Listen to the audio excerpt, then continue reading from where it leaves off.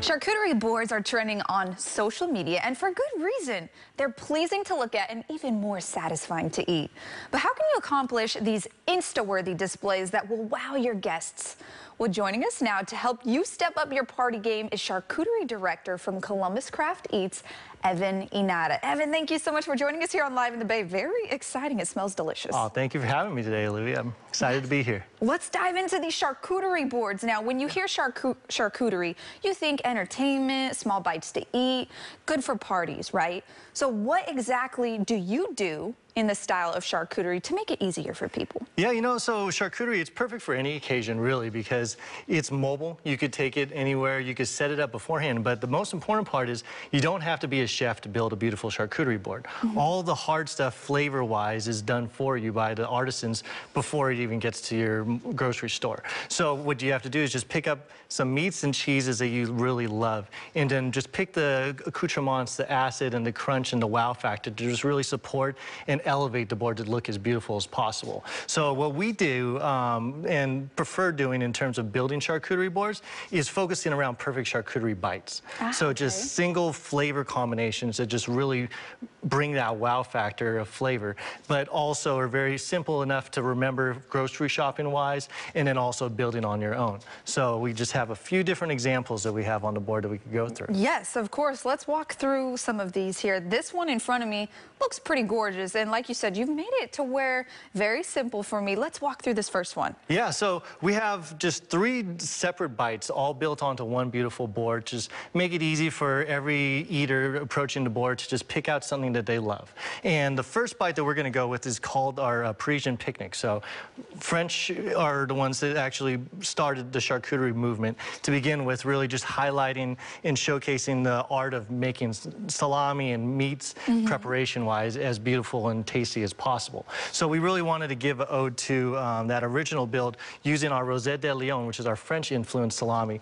that we have right here. We're using a little white peppercorn in this salami. Ooh, it sounds delicious. Salami is extremely important on choosing the right salami to build a charcuterie board because it's really that flavored bridge that brings everything else together. It has that dry aged goodness. We've been doing salami in San Francisco since 1917, actually.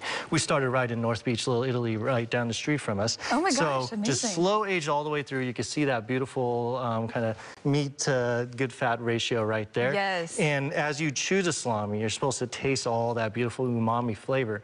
And because it's dry cured all the way through, you continue to chew it. So that way you're able to grab a piece of cheese and grab a fruit or something that's a little crunchy and just build these beautiful layers of flavor on each bite. Amazing. So we start with the salami. The salami is the first and most important step. Exactly. Right? You always got to start with the salami, and then you choose the perfect cheese to just kind of elevate that partnership. So what we're going to do here, Rosette de Lyon, and this is a mimolette cheese. So it looks kind of like a cantaloupe, so perfect for summertime flavor. You just I split this in half and just started kind of digging out the little chunks. But it's actually a French-style cheese, very similar to kind of like if you think of Parmigiano for Italian aged cheese. Yes. That aged goodness and umami that has the same qualities in mimolette, but it's orange. So it looks like a cantaloupe almost. So we're just going to get a little shard of mimolette with that Rosette de Lyon, and then all you need is a blueberry. So feel free to try that. I'm going to try this. We got the cheese and the salami. Let me give this a taste real quick. And that meat and cheese relationship is always the most important part of the charcuterie bite.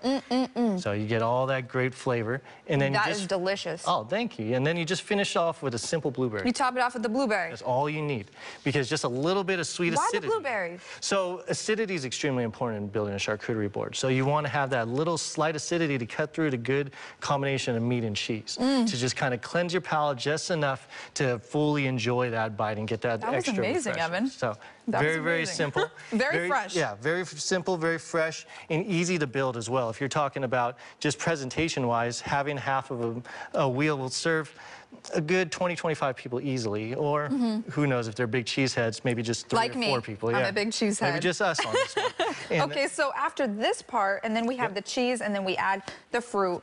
What's the second part of this? Because I see a lot of deliciousness going on in this board. Exactly. So the second part is going to be our little North Beach bite. So this is, again, the ode to Little Italy.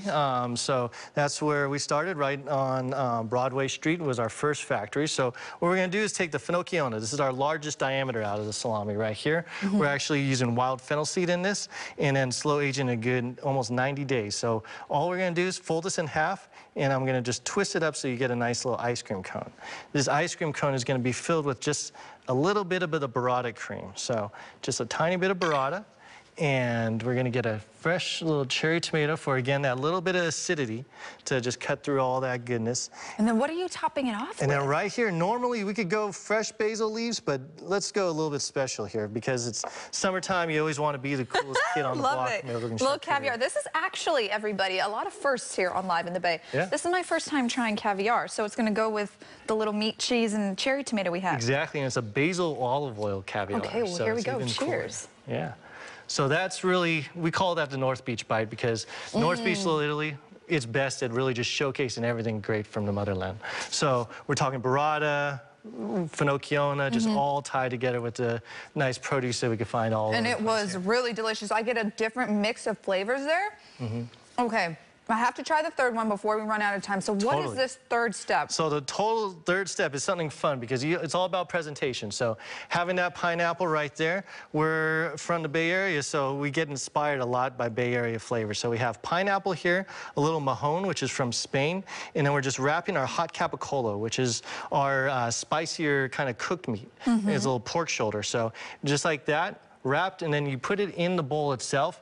This is perfect for the outdoor occasions on charcuterie because you could grill this. So I would just put this on the hot grill, let that kind of flavor. With the pineapple coming through. Pineapple coming through because Bay Area, it's all about that melting pot of culture. So this, totally when you agree. eat it like this, almost tastes like an al pastor in terms of flavor profile. Okay. So once we're done with that, you just kind of put that right there and then it's ready for the picking.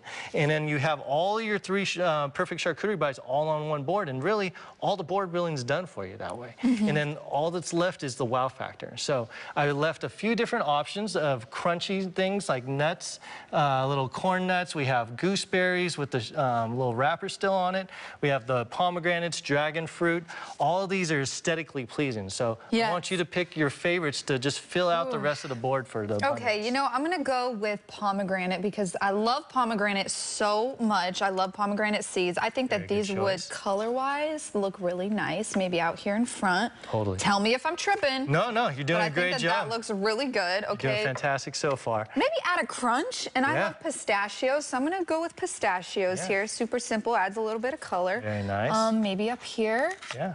That'd be beautiful. I think having that extra little, the husks are great for the gooseberries right there because you could put that next to your little rose salamis. Okay, make so it we'll almost bring this back a little bit and then maybe add some more here. Yeah. And look at this. I appreciate you allowing me to make this come together. Look how beautiful. All right, amazing. Well, thank you so much, Evan. Final tips and tricks for people who want to make a beautiful charcuterie to entertain in the summer? You know, it's all about the flavor. You want to have fun with it, make it fun, and make it personal to you. So of course, which is wonderful. If you make it personal, people can taste that love that you put into it. Well, thank you so much, Evan, for joining us here on Live in the Bay. Learned a lot about entertaining and charcuterie boards. My pleasure. Thanks for having me. Of course, if you want to create these bites for yourself, we'll have a link to all of the items on our website at liveinthebay.tv.